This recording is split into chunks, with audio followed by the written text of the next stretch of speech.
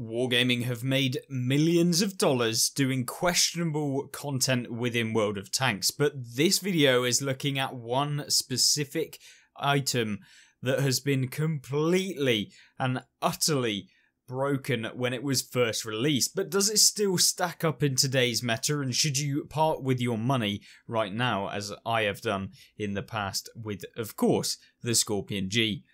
How's it going, guys? It's Epsilon, and today we have the Skorpion G performing to the highest ability, even if it will cost you £30 currently, as it is in the store. And if you are interested in picking this thing up, hopefully this video will give you an idea, or if you're wanting to take these things out, you certainly can, because it's nowhere near as overpowered as when it was first introduced back in the day. Now, this tank has been in the game for multiple years at this point, and it's of course finding itself against those power creep mechanics that Wargaming introduced, things like the BZ, and that was really where this thing can suck. But what doesn't suck about it is that main armament and the fact that this is a super good silver earner. So straight out the bat, a really good one to kick it off with in restarting our daily uploads on the channel. So if you haven't already, go back and have a look at some of the other content if you haven't, and see whether you like that. And of course, if you have, then do subscribe. But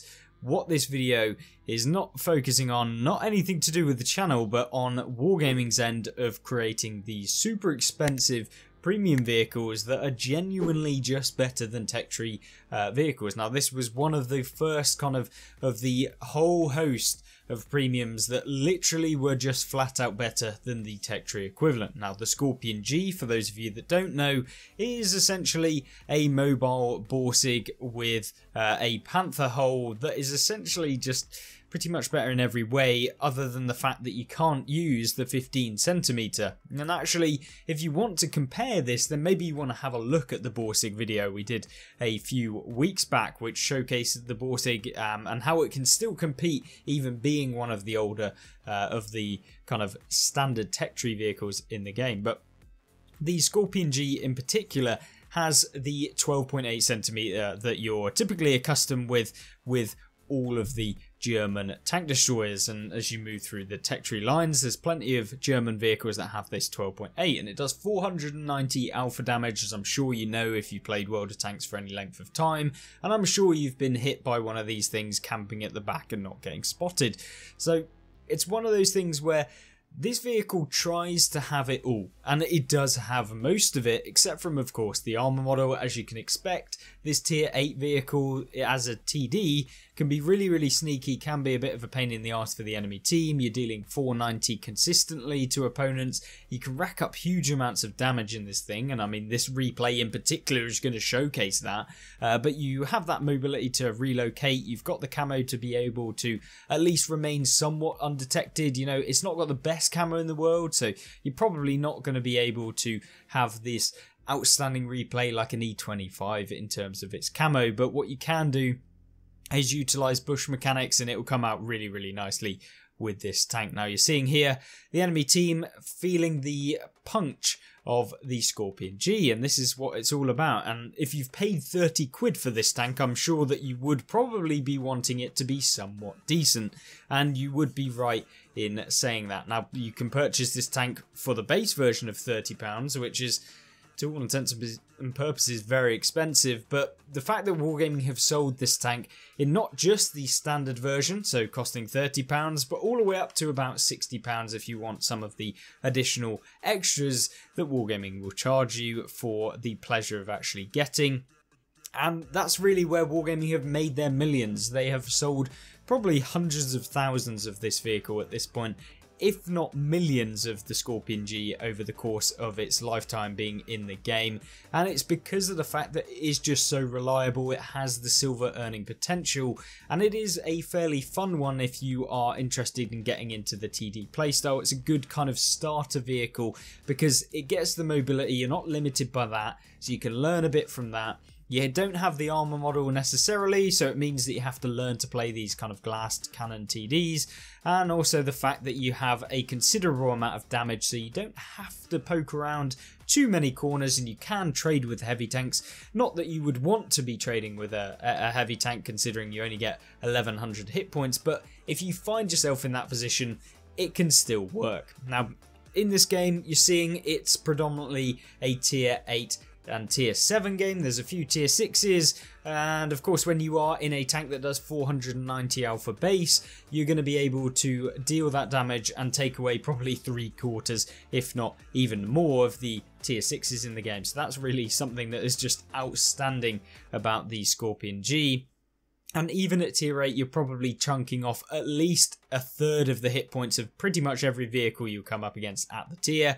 And I mean, even tier 9s and 10 mediums will be chunking away nearly a third of their hit points as well. So that's really where this tank can be a complete game changer in terms of dealing the damage and allowing you to come out with results that a lot of other vehicles just wouldn't be able to do. Things like the some of the other tier 8 tank destroyers, which maybe focus more on having damage per minute, doesn't allow you to get as many shots off consistently effective DPM, because you might have 15,000 DPM, but if you have to fire every like half a second and you aren't having the opportunity to actually fire every half a second, then you're not going to be able to get that DPM. So the fact that this has the 490 allows you to easily pick up the damage.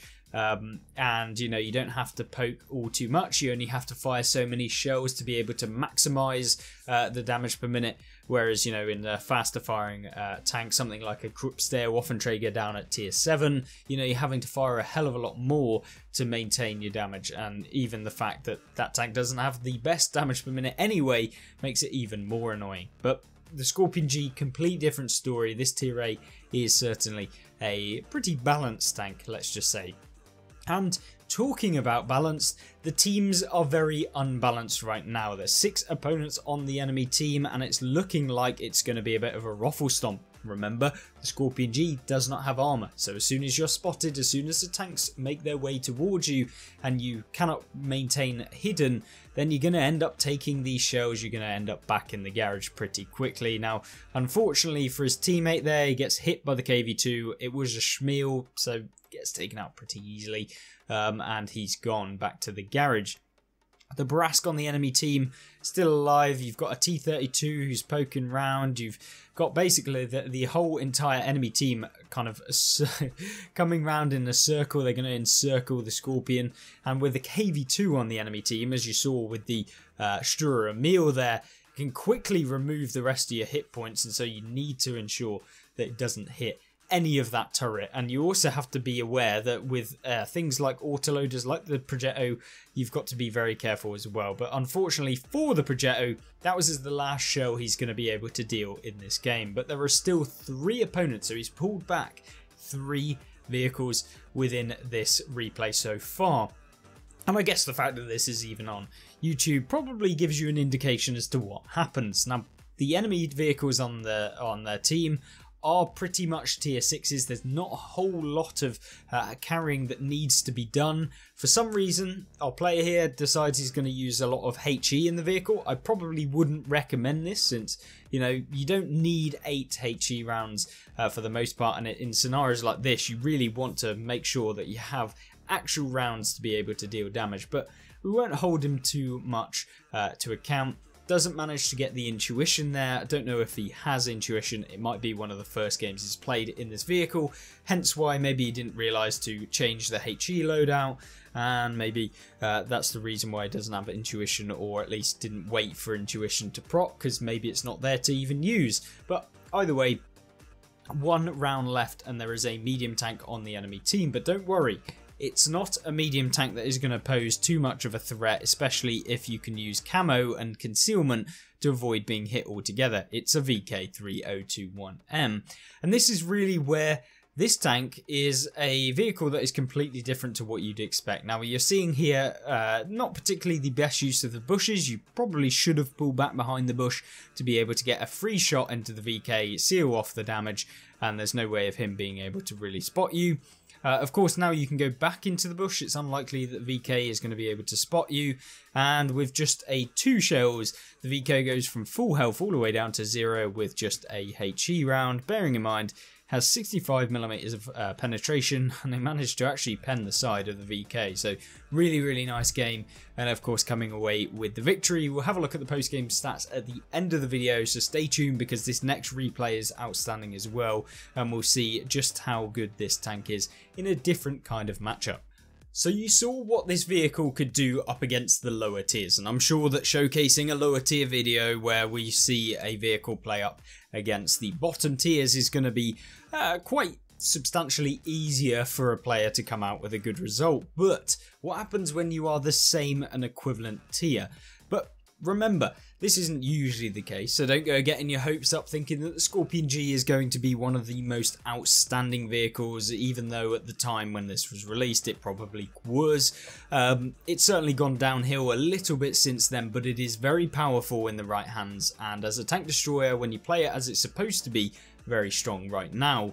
But you're seeing not a lot of replays where you're seeing going up against tier 10s wherein inordinate amount of damage has been done, and that's because this tank is fairly hard to get right, because when you start going up the tiers everything seems to get the same amount of alpha as you, and that means that they can deal pretty much the same amount of alpha to you, but you're having to deal way more shots to be able to remove their hit points, which means that when it comes down to being able to carry in these top tier games, it's so much harder. You've only got 1,100 hit points, which even at tier 8 is not particularly the most amount of hit points, meaning that you're coming up against medium tanks that have way more than you. I mean, for example, Class and Point the AMBT has 200 more, and I mean that's a medium tank. Heavy tanks have literally nearly 40% more hit points. You're seeing the IS-6 there.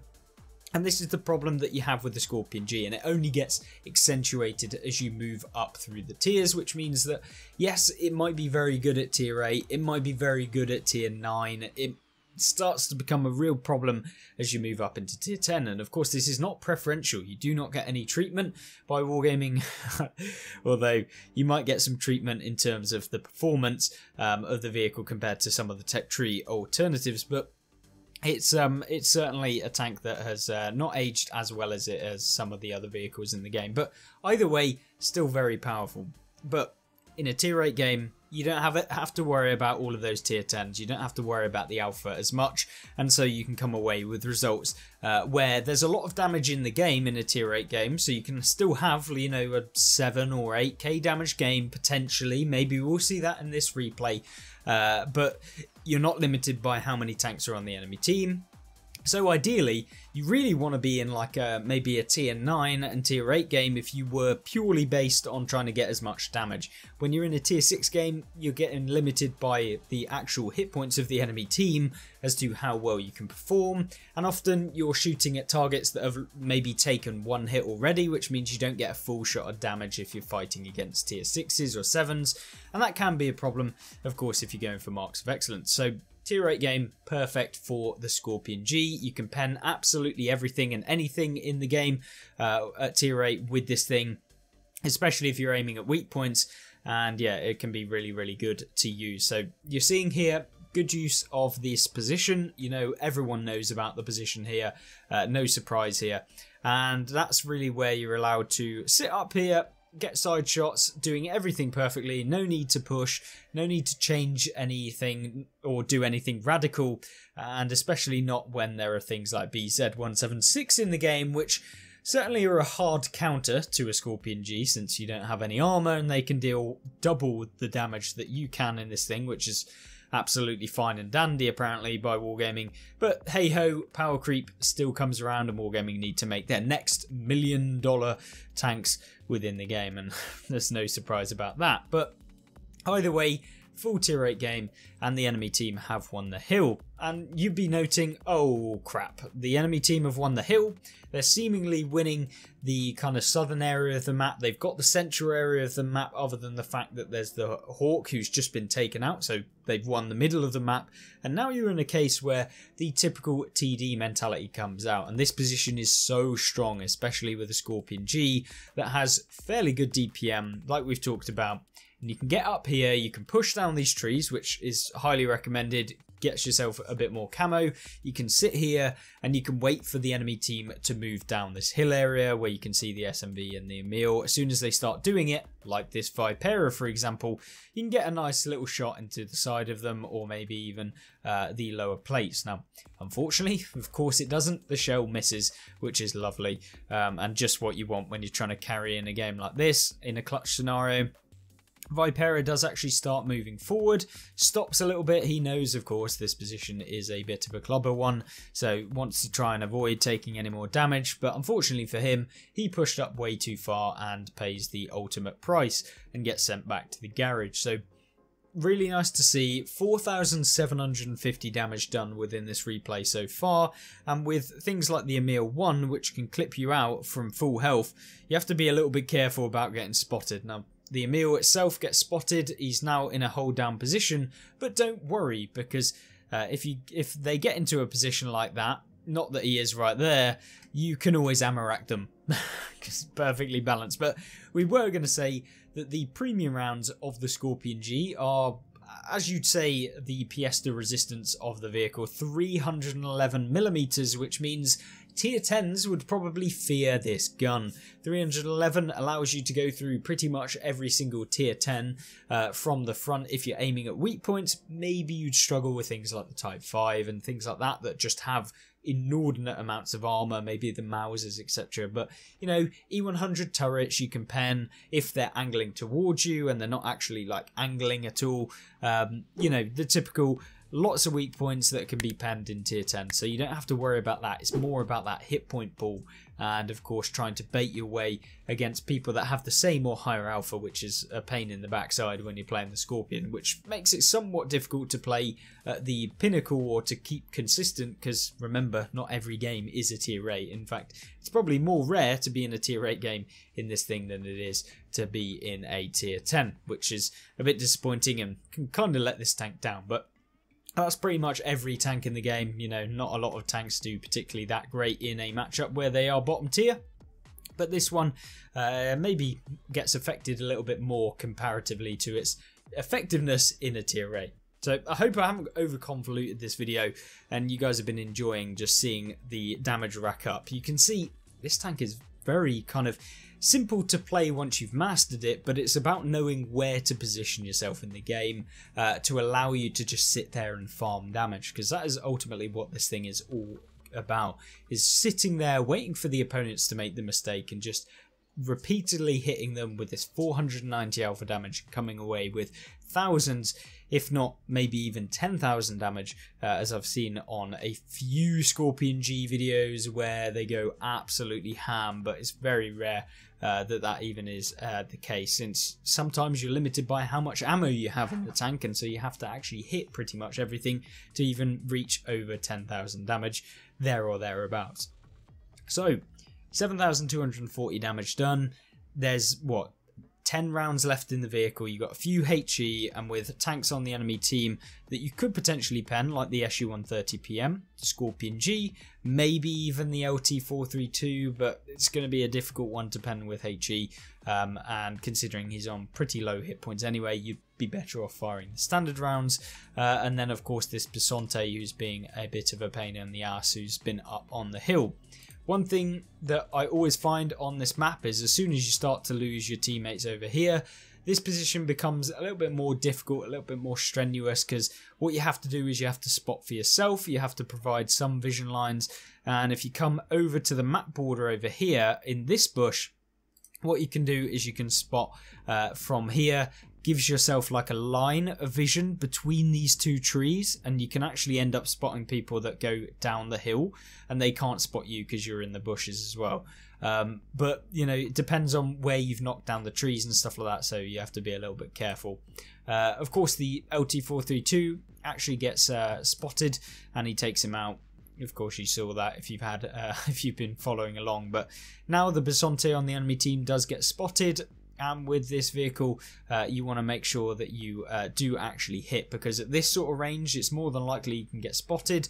But as soon as the Bisonte goes behind the bush that's directly in front, provides the camo bonus, you're going to be able to fire without getting spotted. And it's plays like that that will change the Skorpion G for you if you did decide to purchase it, or if you are thinking about purchasing this vehicle from the Wargaming store that is right now. Then you really do need to think about these things. And to all intents and purposes, I absolutely love this vehicle. I think it's a super solid one. I think it combines quite a few different things that you need to know within World of Tanks to come out with results that you'd be happy with. And so, yeah, I just think it has pretty much everything.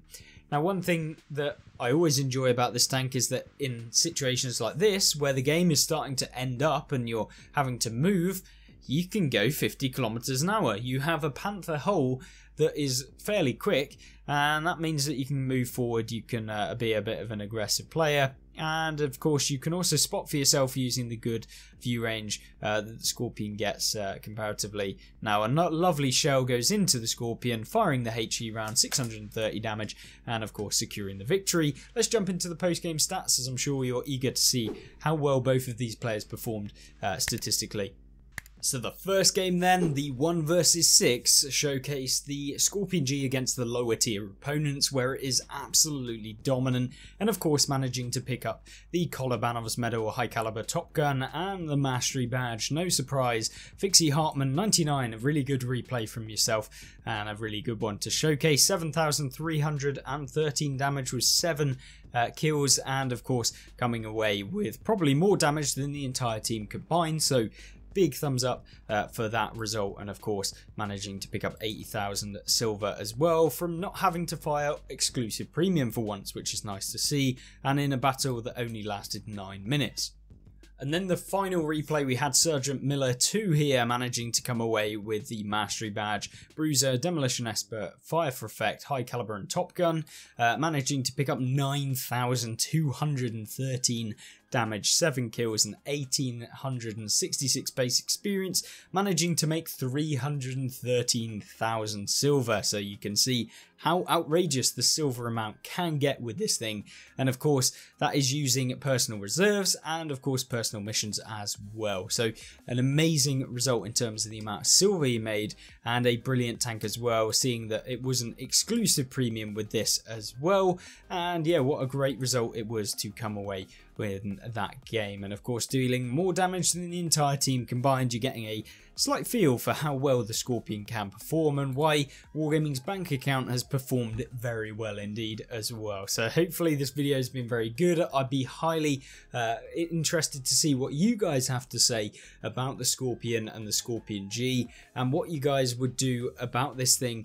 If you were to balance this thing even more, do you think it needs balancing, or do you think it's in a good place? And if you have any questions regarding this, let me know in the comment section down below, or if I got anything wrong, let me know as well. And yeah, very interested to see what you guys have to say. But if you want to check out any more videos like this one, where we showcase a ton of different games, outrageous games, brilliant tanks, underrated tanks, then highly recommend you take a look at the 2 videos on screen right here, one after the other if you want to, but yeah, they're really good as well. And of course subscribe if you aren't already, and let me know what you thought of the video, good or bad, in the comment section down below, and I'll see you there. Goodbye.